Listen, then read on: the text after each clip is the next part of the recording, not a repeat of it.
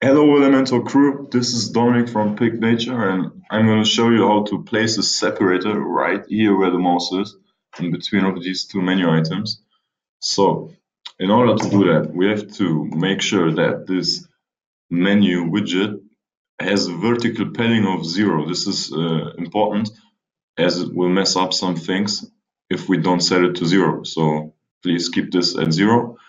Then we go to the advanced section, move my screen here and place this code in here. I will put this in the description. And now as we can see, we have the separators in here. We can adjust the color maybe to red, something fancy. And we can also change the content of our separator. If we want to use maybe a double line, we can do it like this. So we can get creative here. I think that's it. If you need more help, just write it in the comments. Thanks.